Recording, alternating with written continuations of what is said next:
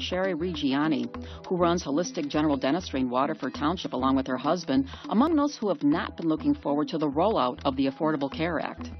With 6 full-time employees and 6 part-timers, she and her staff will all be impacted. You can't give somebody unlimited benefits and expect that it's not going to cost money. Somewhere down the line, we pay.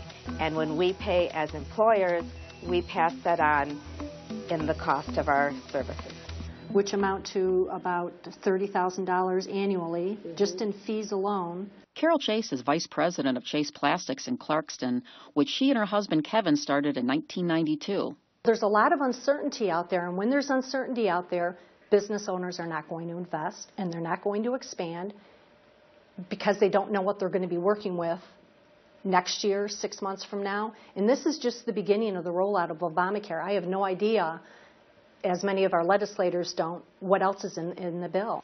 Many medium and larger sized businesses with 50 employees or more have been asking lots of questions and not getting many answers. There's been concern that the market isn't quite ready for the ACA, that the technology isn't there, nor is the system. Which is why the Obama administration surprised many in July when it announced it would delay the business mandate portion of the ACA for a year, which means it won't take effect till January 1st, 2015.